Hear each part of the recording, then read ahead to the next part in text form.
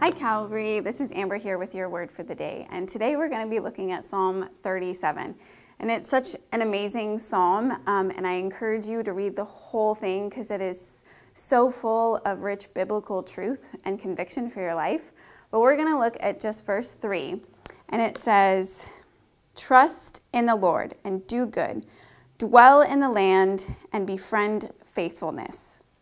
And so that part that it says, trust in the Lord, this is the foundation for a healthy and thriving relationship with our Lord and Savior, and for any relationship that we have. Because if we don't trust the other person, then we're not going to be able to have a healthy, growing relationship.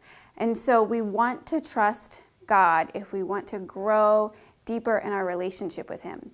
So if we say that we trust God for our salvation, we trust God that He has forgiven our sins and that He has saved us for all eternity, then we should be able to trust Him for everything in our life right now. We should be able to trust Him with our marriages, with our children, with our health, with our jobs and finances, with the economy, with everything that's going on. We should be able to trust in Him. But I think it's a lot easier said than done to say I trust in God than to live that out in our life. And so what does that look like, trusting God? It means putting our faith into action. And so I think there's one main thing that keeps us from trusting God most of the time, and that's fear. There's some fear that we have that keeps us from taking and putting our faith into action and trusting God. So it might be something like, I'm afraid of flying, so I'm never going to go on a mission trip overseas. Or it might be, I'm afraid I'm not going to have enough to live on if I tithe. And so we need to first acknowledge what that fear is. What is that fear that's keeping you from trusting God? And then the next thing is that we need to confront the fear. Because if we don't confront the fear, then it's going to control us. And so we need to confront that fear. So that might look like, okay, I feel called to go on a mission trip, but I'm scared to fly. And so say, okay, God, I'm going to choose to go on this mission trip and fly and trust that you're going to give me peace on the flight.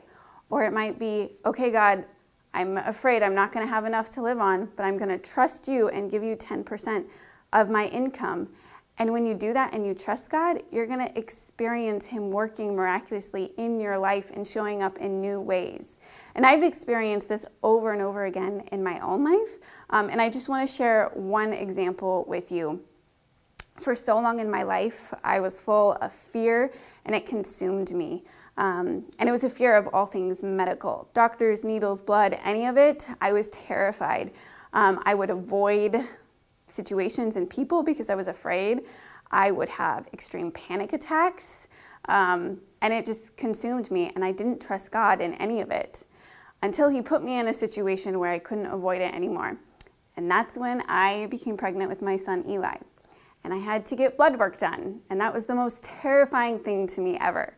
And when I went in to get it done, I acted like a 4-year-old toddler and was crying hysterically and holding my arms back so they couldn't do the blood work.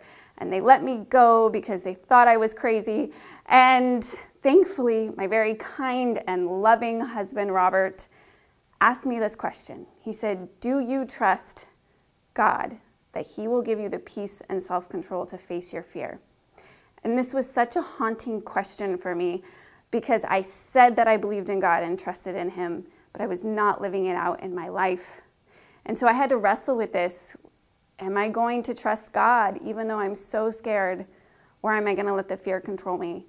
And so I spent so much time praying and reading my Bible, and God worked in me. This is why we encourage you to read your Bible all the time, because when you read God's Word, He will work in your life and change you.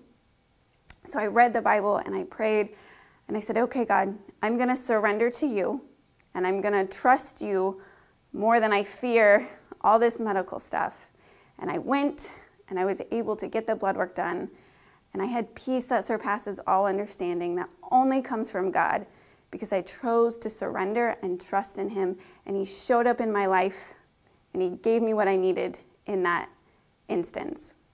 And see, there's so much peace and freedom that comes when we choose to trust in God and put our faith into action. And I know that you can experience that peace and that freedom that comes with it as well when you choose to trust God in every area of your life. So my encouragement for you today is to spend time with God. Read His Word and get to know Him. Surrender everything to Him. Trust in God and put your faith into action. I hope you have a great day, Calvary.